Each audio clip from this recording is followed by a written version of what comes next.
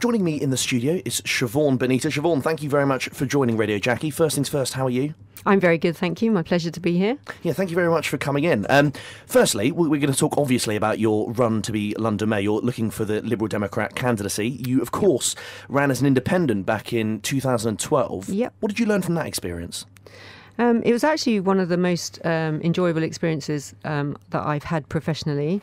I learnt that there are wonderful people across this amazing capital city of ours. I learnt that there are a lot of voters out there who are looking for something a little bit different as well. And I guess for me, I learnt that there's unfinished business.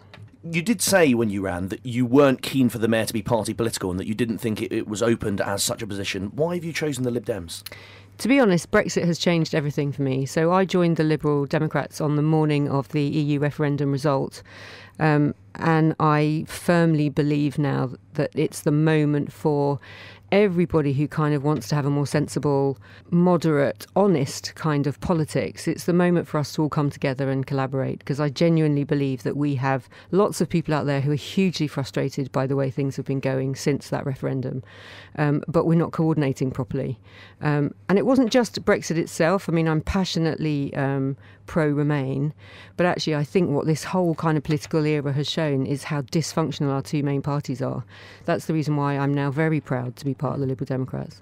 Now, of course, the election is in 2020. It's still a fair, while away. What are your priorities going to be for that election? As ever, I mean, the mayor only has responsibility over certain areas, so the priorities kind of remain the same, even though it's been 8 years since I ran before. Housing is still a massive issue for Londoners. There are still far too many people who are struggling because of the exorbitant rent prices. So housing's a big issue. Crime, the perception now of crime across London is massive. But actually, unfortunately, we have seen over 100 murders. Many of those are young people since the start of this year. So I'm fortunate enough in that I have just finished doing work on a cross-party commission on serious youth violence. So I think I can bring some ideas for how we actually tackle crime, maybe slightly differently to how some of the other candidates might be approaching that. So crime, transport. I mean, for people who listen to Jackie, for example, like myself, if you travel in to the centre of London on a regular basis, South West Rail, and those must be... I've seen your tweets. Must be one of the most frustrating things. And there are so many Londoners who are telling me that if they live in the outer boroughs in particular, trains have become a real issue for them. So I think that's definitely going to be one of my priorities. And then increasingly as well, I think, and this wasn't on the agenda so much when I ran before, the environment, the quality of our air, massive issue, especially if you're bringing up young children in London. People are telling me this is something that they really want to see more action on. Now, of course, violent crime, something you mentioned, is something that's kind of heavily talked when we refer to Sadiq Khan's first few years in office. Firstly, how do you rate how Sadiq Khan has done? And secondly, do you think he's done enough to tackle violent crime? So I think Sadiq Khan is a fine mayor. I think he started off really well. I'm not going to say negative things where credit should be given. However, I do feel over the past kind of months, there is a real sense that he hasn't been grasping some key issues as well as potentially he could have been. And tackling crime is certainly one of those. I was delighted to see yesterday that he announced a new initiative. So he announced this London-wide violence reduction unit. I have to say that's something that a lot of people, including myself, have been calling for a long time. What Sadiq is very good at, he's very good at doing those big announcements. And actually, people are starting to say, but we need to see action behind that. So I will give him the opportunity now to prove that what he announced yesterday on this violence reduction unit, he is going to follow through on. But it requires massive change. If you're serious about what they call the public health approach to crime reduction, that includes a mayor who is going to facilitate collaboration across all of our boroughs in a way that, quite frankly, I haven't seen him do yet. So I think the devil will definitely be in the detail of that announcement. But like I say, great to see it's announced. It's been something we've been pushing for, but let's see what happens next. Going back to your Twitter, because I know I mentioned that you of course, tweet your annoyance at South Western Rail. What have I done? Of course, the man known as God, yes. Gus O'Donnell, Sir Yes. Gus O'Donnell, tweeted kind of his support for you, essentially, for this election. I know he was very supportive last time you ran. I mean, is that a good endorsement at this stage, would you say? Or do you think he should be getting involved as kind of the ex-head of the civil service in something so political? Personally, I think it's a fantastic endorsement for me. I mean, I worked with Gus, so I know how much Gus cares about these issues. I know how much he wants to see London be the best city that it possibly can be.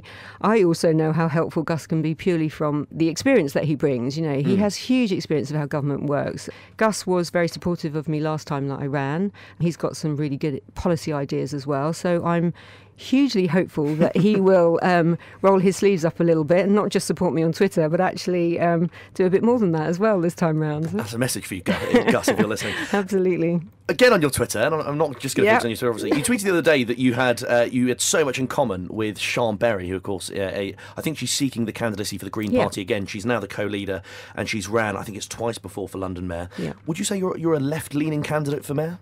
Do you know what? I honestly don't believe that those labels mean anything anymore. When I tweeted about Sian, what I mean there is we met to have a meeting around tackling serious youth violence. And both Sian and myself are very clear that the only way you are going to address this issue is to actually tackle the root causes of youth violence. So yes, you have to be hard on criminals. Yes, you have to do the enforcement stuff. Yes, we need more police on the streets. But actually, if you are not looking at why some of our young people end up where they end up, if you're not looking at the poverty that they live in, if you're not looking at the inequality that they're facing, you're not looking at the trauma that they have from the day they are born, a lot of these young people, you are never going to solve that issue over a long period. And that's where I think Sian and I have a lot in common. And in issues like that, I really do believe that's where I go back to. I still have that kind of sense of there are lots of issues where party politics should not play a role. And actually, I'm quite happy, if I were to be mayor, to work with people who are like-minded on lots of those issues. So it was a real pleasure to actually meet Sian yesterday. I've not met her before, face-to-face. And I hope that we can continue having conversations in other areas. Obviously, I want to be quite a green candidate. So I'm sure there will be lots of things that I will have in common with Sian on that level as well. Brilliant. In the last election, 2016, obviously the Conservatives were involved, and Zach Goldsmith in particular, in allegations of a racist campaign, and a lot of people called his campaign disgusting. Do you think the Conservatives can recover in London out of interest? It's interesting. I mean, I hope they do. I hope they run a much nicer, kinder, fairer campaign than they did before. I think Zach's campaign was appalling, and I think he paid the price for that. They don't have, to be honest, a kind of very strong shortlist this time. I mean, considering it is the Tory party, considering the names that they have put up in the past, it's quite a lacklustre shortlist. I think that gives the Liberal Democrats a brilliant opportunity this time. Everything, the context this time, is really positive for the Lib Dems. So the Tories don't have a big name in the running. London is hugely Remain. You look at the recent elections, the Lib Dems are the only people who really have increased their vote in local elections. They've got more seats than anybody else, additions to the seats. I think there's a real opportunity this time round for us to be the challenger, the key opposition. We don't, Sadiq has done some good things, but he shouldn't have a coronation next time round. This has to be a contest. Our country, we're already struggling from a government that doesn't have opposition. I don't want our mayoralty not to have opposition either. Now, in 2016 as well, the Lib Dems only received 4.6% of the vote. I think Sian Berry, beaten quite comfortably for the Greens, got 5.8%. What's a realistic ambition for the Lib Dems if you were to run, do you think, honestly? Do you think third, or do you think second, or do you think you could become the next Mayor of London if you were the Lib Dem candidate? Listen, I said last time there is no point running if you don't think you can win. I said that as an independent. I believe that as a Lib Dem candidate as well. If I get selected, I will fight this election to win this election. But as I said a minute ago, the context is very interesting for the Liberal Democrats this time around. We are in tune with London voters in terms of Brexit.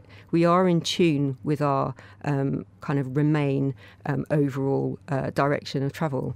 And the Tories are not fielding a strong candidate. When people vote for the mayor, I think they vote for a person as much as they do a party. And I think there are a lot of people in London as well who have wanted to vote Liberal Democrat maybe, but they haven't seen the right person in the right position at the right time. So I think it could be quite interesting for us. I would absolutely be saying, if not, we're in this to win it, which I would be if I were the candidate. We should certainly be looking to come in as the main challenge to the mayor, definitely. Now, sorry to bring this up, but when you look at previous Lib Dem candidate Brian Paddock, he said in the 2012 election, when you actually drill down to what lies behind her policies, she's very flaky. He was, of course, referring to you and whether you should be invited to hustings. I saw that you were on a panel with him and Sir Edward Davey recently. Has he apologised for those comments, and is he ready to support the Lib Dems this time around, do you think? Listen, the fact that we were on a panel together shows that we have made up, definitely, and Brian has been very supportive, especially in the work that I've been doing on youth violence. So I think we're aligned on that. Listen, we were running against each other in 2012. So people say all sorts of things when they're in an election. But as I say, we were on a panel together recently, very much in tune. So I would say we've definitely got past anything that happened in 2012. Good to hear. Now, of course, you beat UKIP last time as you ran as an independent. How do you think they're going to fare in London this time around? Because, as you said, it's a very Remain-heavy city. Their leader, Gerard Batten, doesn't seem to have cut it with voters, I think it's fair to say. What do you think's the ambition for them? I think they'll be absolutely wiped out if they run in London. They do not stand for London. They're not in the spirit of London. They do not celebrate the diversity of this great city.